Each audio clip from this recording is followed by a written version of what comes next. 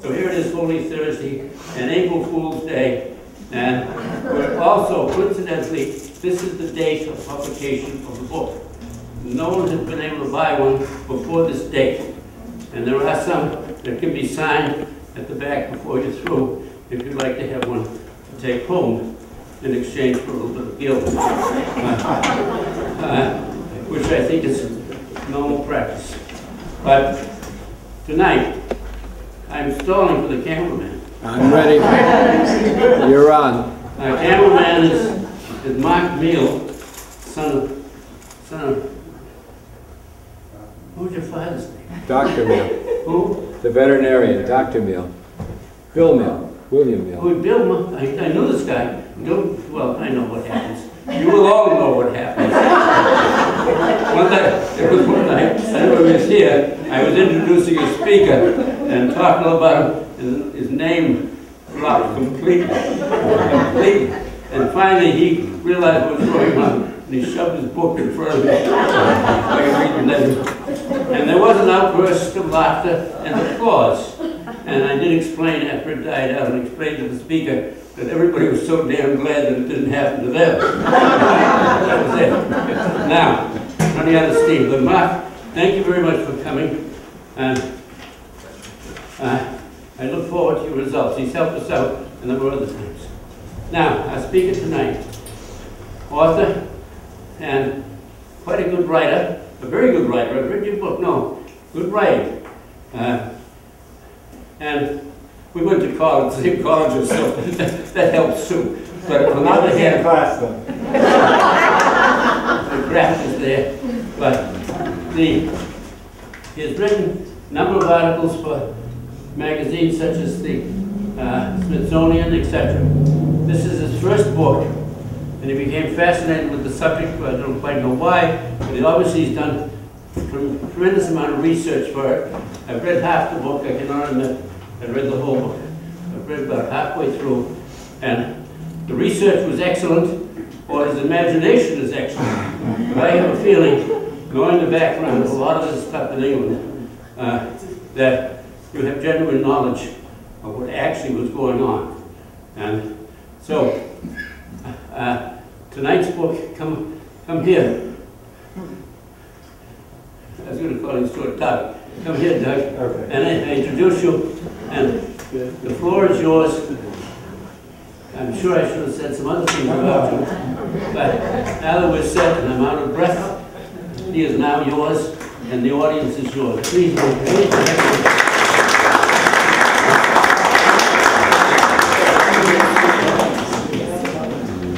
Well, happy April Fool's Day, everybody. And it really is the publication date today, the official date of this book, which is my first book. I'm from Ipswich, and I've been writing for magazines for about 25 years. And I've written a lot of stories for Smithsonian magazine over the years, often on history and the arts. And I did a story a few years ago on the so-called authorship controversy, which is who really wrote Shakespeare? Shakespeare or somebody else? And I got more mail for that story than anything I'd ever done, which is one reason I thought of writing this book, because I think there's an unending fascination.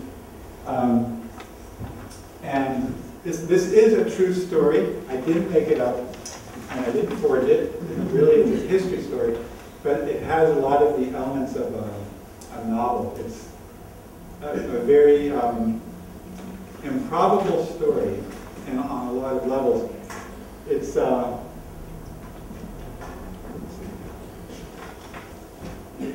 by the way, my wife got this projector to work, and if it wasn't for that, we wouldn't be seeing anything.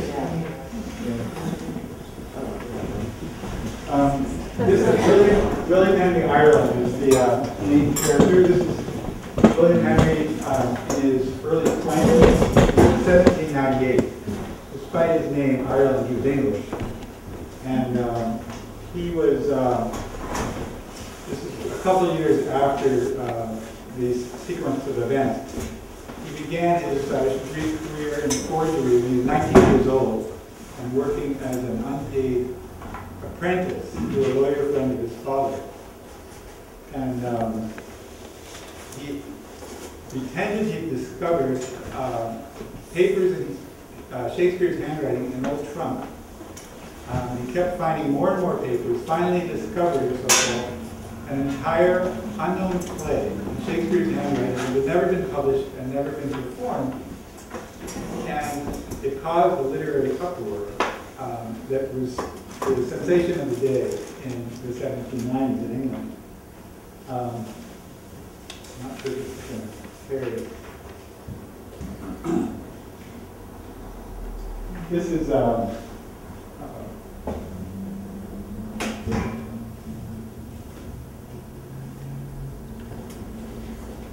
Ireland family lived just off the Strand in London's West End, or what was then the West End on Norfolk Street. This is Charing Cross in 1750 by Canaletto. They lived down there 4 or 5 blocks on a very fashionable residential street. His father, Samuel, was a very prosperous collector. He was a rather, I guess I'm going to have to use the cursor. Or Cookie, maybe you can see it here. And I'll just signal you. This is his father, Samuel, at about the time William Henry was born. He was a writer of travel books, which he illustrated with his own engravings. And he was also a collector of antiquarian artifacts. He collected rare books and manuscripts and other odds and ends. And this is a time in England in the late 1700s when, just hit the cursor that says, oh, hang on a second. This is going to take a second.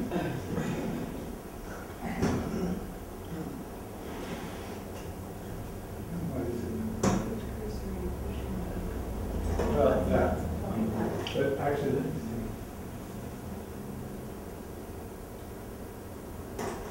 me see. Well, let me try to listen.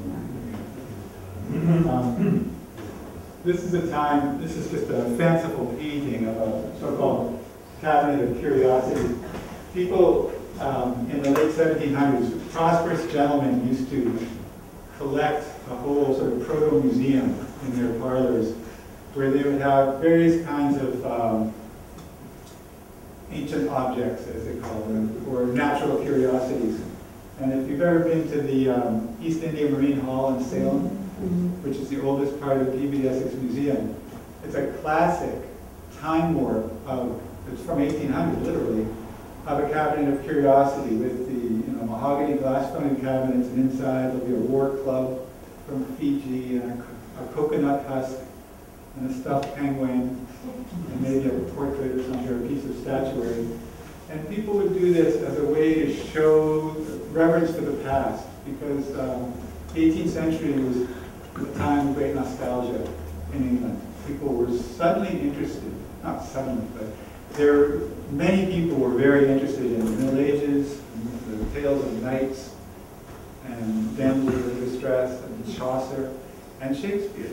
And people would go on a grand tour to England, to France and Italy, maybe chip off a piece of the Colosseum and put it on their shelf. So it wasn't considered vandalism. That was sort of showing other people that really cared about the past. Brought home a piece of the Colosseum. And Samuel Ireland had this bug more strongly than most people. He was very acquisitive, and he was very proud of his collection. And not everybody in England was a collector, and people who weren't collectors tended to not understand people who were. Often an obsessive collector could be a pretty fat target for ridicule. This is a cartoon from an Oxford University magazine in 1772 showing a bunch of collectors excitedly discussing a broken chamber pot that one of them has dug up or found. And they're really excited. And to people who didn't collect, this was pretty ridiculous. And in Samuel's collection, he had quite a number of rarities. Often there were things from monarchs, a ring from Louis XIV, a lock of hair from Edward III, I think, a piece of a mummy's shroud. But the heart of the collection were rare books and manuscripts. The most valuable thing he owned was the first folio. He actually owned 2 or 3, even 2. This is the first folio was the first edition of Shakespeare's collected plays. It appeared in 1623, which is it's 7 years after Shakespeare died. And at the time, these were known to be valuable, but you could buy one for £5 in 1770.